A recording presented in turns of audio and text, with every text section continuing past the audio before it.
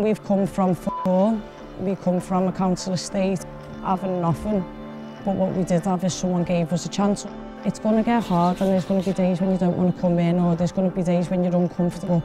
I kept showing up and I kept showing up and then positive things came and they happened for me. And there's a picture of me on a t-shirt there and it says from Norris Green to New York City. And if I was a kid your age and someone said, what's your dream? I would have said to fight at Madison Square Garden. They'd be like, oh, f*** off, how are you going to get there?